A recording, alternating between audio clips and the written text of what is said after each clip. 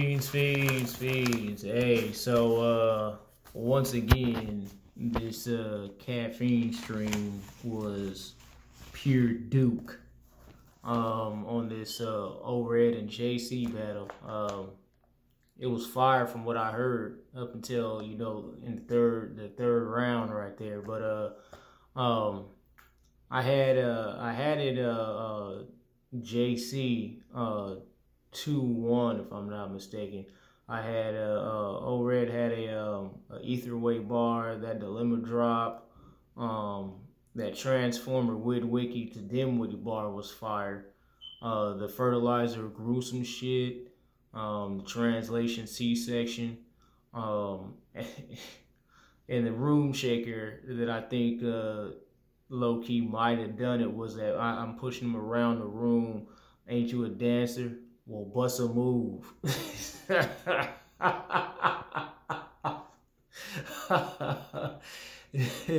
That was a room shaker right there. And you reap what you sow, and I made a hoodie out of him. I thought that was crazy. Also, that parallel park looking over my shoulder was fire.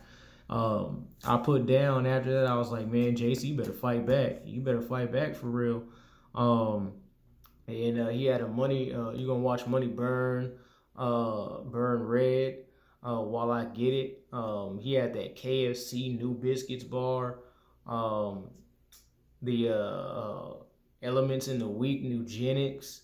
What was it? Oh, your battle raps Deflategate. You see the difference in pressure? What? What? He had a family picture bar in there, man. Let me see. He had that name in the West, Pete Davidson. And then the COVID protocols vertically. And he had that Squid Games, chins to the face. Then he had a college dropout, bare face bar, he said, and the Minecraft, Buildercraft. Like, wait a minute. Hold on a second. I put 1-0 JC at the edge. I'm glad I had these damn notes. I would have cheated over it on that one. But it was a close. That was a low key close ass round right there. Red's second was light. I really got like just a backpack, canteen, and Murder and J Mills bar that he said. That was like really the only noteworthy bars that he said in that second round. And JC had that out of your element, like biochemistry. Like, man, JC was punching back to back to back to back to back. Man, it was too much. It's too much. It's too much. Shit. That Streets of Rage 2. They're gonna riot if I don't win. The metal mind. This metal is mind bending. There is no spoon. That was fire. Stupid fire right there. We kind of heard a couple of no spoon bars before, but it was still dope the way he put it together. That Footprint Center, the Phoenix Suns bar I like, and the Nervous Prozac bar. Red Lines, There's More to Blow. Like Bel Air, like I'm the only one that can bring that feel back. Fire.